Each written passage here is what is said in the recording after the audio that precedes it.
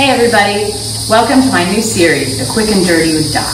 I'm Dr. Keelin Redmond, and I'm here to give you a little bit of information about a little piece of equine medicine. This is my assistant and male model Tag, hairstyle inspiration by Rod Stewart, and he and I are here to tell you today about the equine neck. First thing, anatomy. Where is the neck? There's a lot of confusion about this. This is the vertebral column of the neck. This is the chain of bones that houses the spinal cord. This is not where the vertebral column of the neck is. This is not where the vertebral column of the neck is. This is also not the vertebral column of the neck.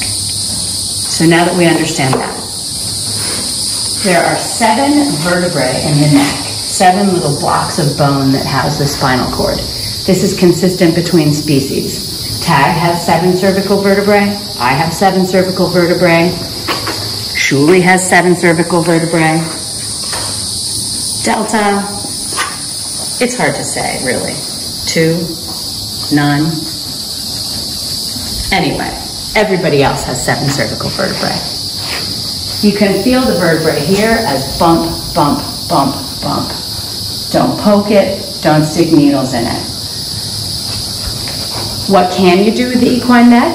If you're trained in giving IM shots, intramuscular shots, you can give it in this flat muscle right here. You want to be above the vertebral column, below the nuchal ligament. This is the nuchal ligament, and you want to be below it, and in front of the shoulder blade. What else can you do with the equine neck? Passive stretching. What is passive stretching? That's stretching that's done very gently and very voluntarily on the horse's part. I do it with treats. I ask Tag to just reach his neck around to the elbow here.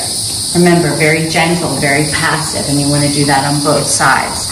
Be a little careful if you have a very food-motivated horse, because they can get a little crazy and hurt their neck. If I saw a Snickers bar and a glass of Prosecco in front of a moving train, I would hurt myself to get it. And if your horse is that guy, be a little careful with the stretching. That's a very quick and dirty version of the equine neck. There's a lot more information out there. Remember, this is just enough to make you dangerous. Thanks for joining, and I'll see you next time.